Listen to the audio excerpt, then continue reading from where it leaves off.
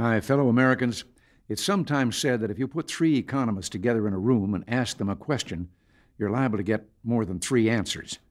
It's true, economists don't often agree, but there is one issue in which almost all responsible economists, whatever their political persuasion, are unanimous. They agree that free and fair trade brings growth and opportunity and creates jobs.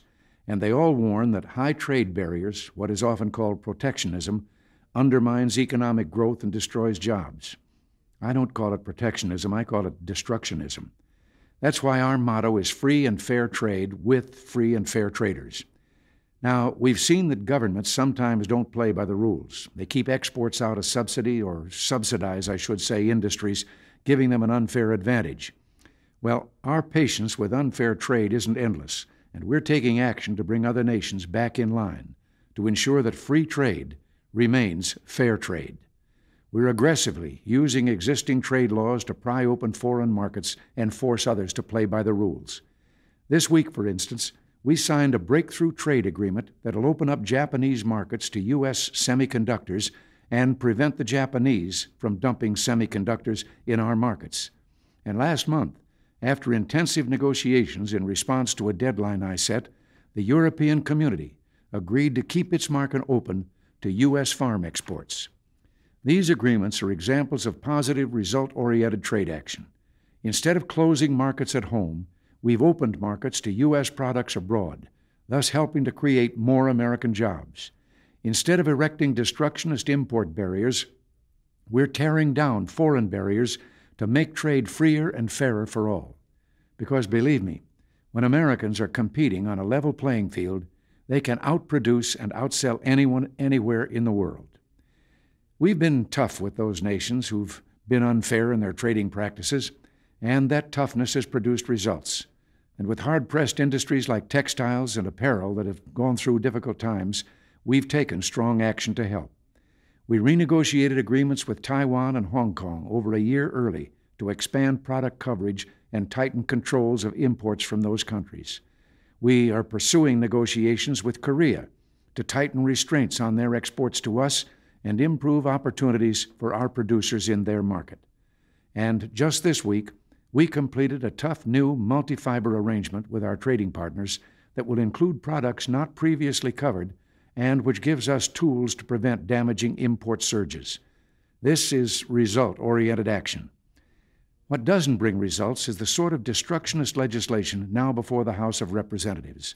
Next week, the House will vote on whether to override my veto of a textile trade bill, and I'm hopeful this won't happen. My Council of Economic Advisors estimates this bill would cost you, the consumer, $44 billion over the next 5 years, $70,000 for every job saved, jobs that pay about $13,000 on average. Even worse, these temporarily protected jobs would be more than offset by the loss of thousands of other jobs, jobs in retail, marketing, and finance, and jobs directly related to importing, such as dock workers and transportation workers. And then there are all those who would be thrown out of work as we began to feel the effects of foreign retaliation, and you can bet there would be retaliation. I'm thinking especially of our struggling agricultural sector and its many connected industries. At a time when we're trying to increase agricultural exports, let's remember that some of the first victims of retaliation would be our farmers, kicking them when they're already down. So our trade policy remains a positive one that will not play off one region against another or one American worker against another, doing grievous damage to the industries involved. In trying to help workers in ailing industries, we must be careful that the cure is not worse than the disease. Like the infamous Smoot-Hawley tariffs that deepened and prolonged the Great Depression, the best way to help is with pro-growth policies of free and fair trade that have created more than 10 million new jobs in the last 3.5 years. In the last 7 months, 1,650,000 people have found jobs in the United States. There's more than Europe and Japan combined in the last 10 years. And by the way, recently released figures show the leading economic indicators are up and unemployment has dropped to 6.8%.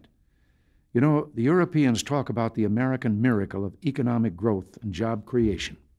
Well, I'm going to do everything I can to keep that miracle of hope alive, creating jobs and opportunities for all Americans. Until next week, thanks for listening. God bless you.